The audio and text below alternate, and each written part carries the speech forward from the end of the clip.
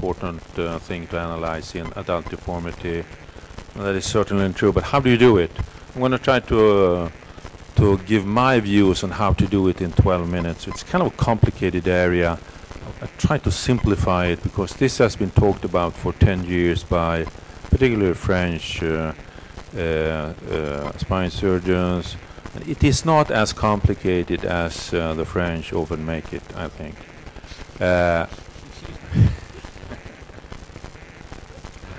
This is how they look. They lean forward like this and they are painful. Life like this is painful. I think a key understanding to this issue is the compensation thing. And to understand that any kyphotic deformity in the spine leads to the necessity of compensation. And you can either do this in the spine or you can do it in the pelvis.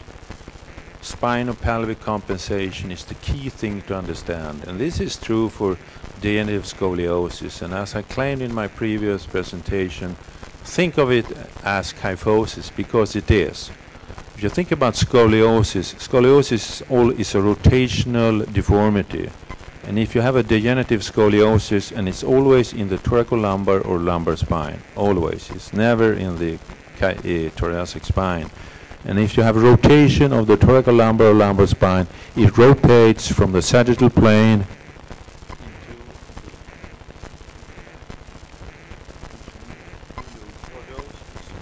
you lose lordosis because of this rotation. It means automatically kyphosis. So it's always, to some degree, kyphosis. Sometimes slight, sometimes a lot. And what does the patient have to do when they go into kyphosis? Any kyphosis? Compensate. They have to compensate. They have to compensate somewhere above, below, or in the hip joints by pelvic retroversion. When you understand this, the whole thing becomes simple. In fact, there are three types, basic type of sagittal spinopelvic alignments. The normal thing, which is pretty unusual. It's compensated imbalance, which is, sorry about this.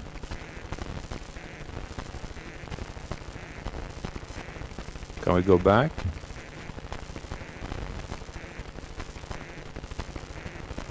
Can you go back a couple of slides? Yeah, thank you. Yeah, it's the compensated imbalance, which is it's the typical one, in fact. It's the typical patient, the non-compensated imbalance. That's the one, like the lady you saw in the picture. It's very easy. You don't have to be Einstein to understand that she's in sagittal imbalance. But the compensated imbalance, you have to be close to Einstein. You have to learn how to identify this patient. We already talked about this. The Glassman study, American study, showing the importance of it. It's well known. And what about the C7 plumb line and Oswestry scores? Are they correlated? Yeah, they're correlated, but it's not that great really. It's 0.52 in one study, a US study, and 0.48 in another one. But yes, they are correlated. And I'm going to talk on why not the correlation is not stronger in a little bit. You can have the sagittal balance measured in a number of ways. You can have to the left. You have the C7 plumb line, which is the most common one, and in fact, I think that's for me the best one. It's very easy. You don't have to see the hip joint, in fact, or you can use the T1 spinopelvic inclination, theoretically a little bit better, but in fact, it does not correlate better to the ODI than the C7 plumb line, 0.52. So from practical purposes, the C7 plumb line can be used perfectly well. And what is the C7 plumb line? It's here, you can all see it here. It's the red thing here. You take the tip from C7, not always so easy to see. Draw the vertical down. And if it's less than 5 centimeters in front of the posterior corner of S1, it's called balanced. It's not really the whole truth. And I will show you, this is not sufficient for an adequate analysis of sagittal balance. This case is obvious. From an analytical point of view, it's, anybody could say that this patient is in sagittal imbalance. C7 plumb line way up in front. You just have to look at the patients. You don't really need any measurements. But what about this patient? Is this patient balanced?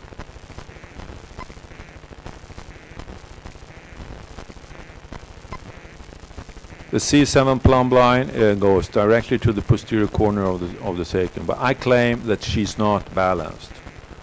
She has a spinopelvic malalignment that is obvious. Talked about a little bit about this before. You see the typical thoracolumbar kyphosis, a flattening, in fact, of thoracic spine, lumbosacral hyperlordosis, in fact. Already talked about this. Already talked about this. And how do you compensate?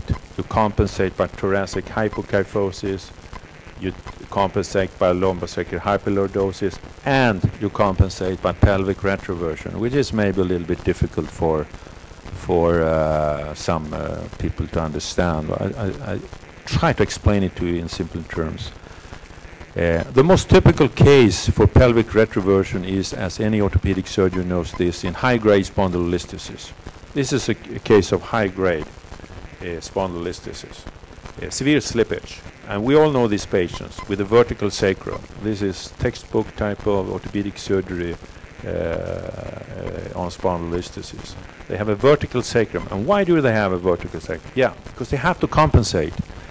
They must compensate. If they don't, they're going to be tipped all over, fall forward. And they compensate by retroversion of the pelvis. Like in this patient operated by me with some reduction, some fusion of the L4.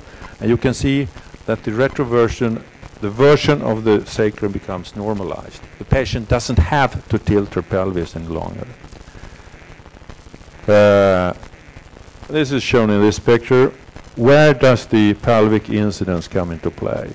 Because the pelvic incidence is the key to this discussion, whether the patient compensates with her pelvis or not.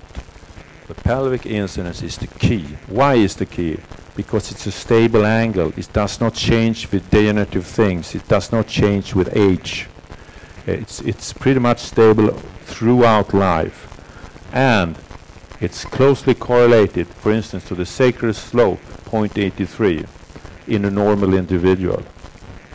But if the patient goes into spondylolisthesis, or if the patient goes into thoracolumbar kyphosis, or any type of lumbar kyphosis, like a flat back after surgery, the patient starts to compensate by retroversion of the pelvis, as shown on this slide. It's exactly the same pelvis. It's just that the patient tilts his pelvis around the hip joint. Pelvic incidence is the same, but you see the sacral slope, like here, 45 degrees, goes down to 25. This means that the sacral slope does not correspond to the pelvic incidence. And if you see, you must have standing radiographs of the patients. If you don't have standing radiographs, forget it. You just can't do it. You have to see the hip joint. You have to see the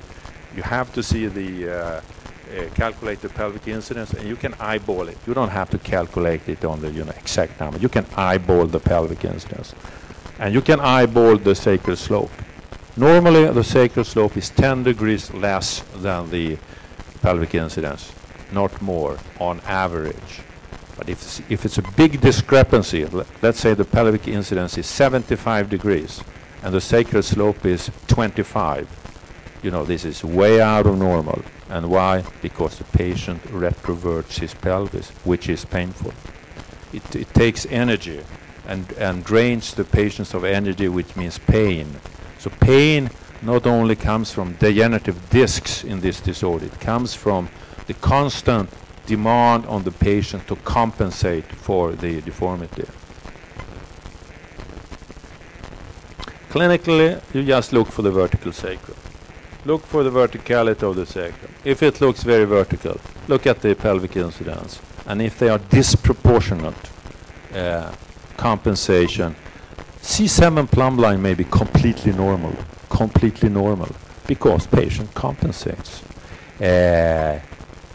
Still, you have to increase the lordosis because patients, to relieve the patient for the compensatory demand. Okay, so we have the compensated imbalance. The patient stands erect with straight legs, C7 plumb line normal, and you may say this is a balanced patient. It may not be. He may have a vertical sacrum, he have a lumbosacral hyperlordosis and thoracic hypokyphosis. He's compensating. You must not fuse this patient into his position he is in. You have to increase the lordosis, because if you don't, you actually fix the patient in a kyphotic deformity, and actually you make the patient worse. This is why a lot of these patients are made worse by surgery. We all know this. Many of them, after a year or two, they come like this. They're okay for the first year because they have the energy to stand erect. But after a while, they go into kyphosis because you failed to understand the basic mechanisms of the spine. You can do this with one PSO, like in this case here, to the left, or you can do it with multiple TLFs. I prefer this today. I did this a number of years ago. This I think is easiest, quicker, and gives better correction. You can do like Cody Bungen suggested, Smith-Peterson osteotomies. I don't really agree with Cody in this matter. We often disagree for that part.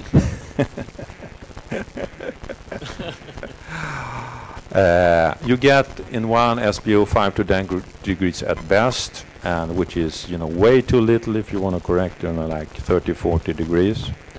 So yes, you can use it, but don't expect to get too much. If you want 35 degrees, you do it PSO. It gives on average 35 degrees, and we're not going to talk about techniques today, but it's a great operation. Put in the rod and bend it down, and the bending of the rod is very important. The way you bend the rod is the way the spine is going to wind up. So you have to bend the rod correctly. If you have coronal imbalance, it is much, much less important than the sagittal. In fact, a number of papers have failed to show any impact of coronal balance on the outcome. Cody showed some papers that did show this. Of course, it has some importance, but it's very, very much minor compared to the sagittal imbalance. You get away with some coronal imbalance. The patients don't love it. They don't love it, but they tolerate it. But they do not tolerate sagittal imbalance. If it's rotation, you simply put the rod on the convexity, rotate it down like a standard kind of CD type of maneuver, and you correct coronal thing and sagittal thing with in one shot. And you add with some in situ bending and compression of the rods, and that's it. What about complications with PSO? Yes, there are complications, but the neurological complication rate is not that high, really. I agree to this. We do a lot of PSOs. And you never get complete paralysis. You do get some typically quadriceps weakness, which is temporary and reversible in something like, I tell the patient, something like 5%. So I agree with the SRS morbidity report. They claim 7%. So of course it's a major surgery, but very effective one. Compensated sagittal imbalance, one patient, sorry. Adult idiopathic scoliosis in this case, back pain, and maybe you start to recognize these patients now. Thoracolumbar kyphosis, lumbosacral hyperlordosis. The PSO on L1 was done with fusion T5 to L5, and you can see the picture to the right. And this is very typical. You can see a normalization of the sacrum. It's more horizontal sacrum here than here. You can see actually the lumbar lordosis, the lumbosacral lordosis actually decreased, but the upper lordosis, this is the brace, the oval stuff, actually very much increased, and actually the thoracic kyphosis increased because no need for compensation any longer. So overall spinal alignment normalized. Am I running out of time? 1 more minute. One minute? Okay. This patient is operated on 1978 by late Professor Alf Nackhamson at age 14. I now work at his place, and he was operating on a hemivertebra, and he did the fusion L3S1, which was the typical operation at that time. And this is his status right now at age 42. And you can see the vertical sacrum, a typical retroversion of the pelvis. You can even see that this is the situation here. And he's been this almost all his life in getting used to it. But the last like 10, 15 years, gradually increasing pain. And if you look at the X-ray, he has a flat back, like many of the patients operating in those days, because we didn't know about the sagittal plane. Scoliosis was a frontal plane disorder, but in adults it's not. It's a sagittal plane disorder. And he's also in the coronal plane, or slightly decompensated. I did a PSO on L3, the level above the hemivertebra. Did use an anterior cage for support because of took away a lot of bone. And fusion T11 to S1. And you can see him here, and 6 months passed up, and the patient was so surprised and actually asked me what I actually did. I explained it to him, of course, before, but actually what actually did you do? Because he could only walk like 1 kilometer before surgery because of very tired in the back and pain, and now in the sagittal normalized profile, unlimited walking distance. The patient's word was magic. I'm not sure if this would hold out long time, but at least very good short-time result. And this is the X-ray. You can see again that actually the thoracic kyphosis is increased, lumbosacral is lordosis generated, and the global spinal alignment thing is okay. I will not talk about non-compensated imbalance, because these are the patients like the picture you saw at the start of the presentation. They are very easy to recognize, both clinically and radiographically. It's obvious that you have to do something major to correct the sagittal balance. What I try to do in this talk is to plant something in your brain that even if they look balanced, you have to understand that there is a cost for this balance. They compensate by all these mechanisms, and if you can cure them from compensation, they will have a good outcome. That's why C7 plumb line in studies, even if you don't correct the C7 plumb line, it may stay the same. You have a normalized spinopelvic alignment with no need for compensation. We can show cases, if the chairman wants to, on non-compensated, more like severe imbalance, but I'll leave that to the chairman to decide. Thank you. Thank you. Thank you very much, Dr. Hetman. I think after listening to all these talks, there must be many questions from the audience. We can now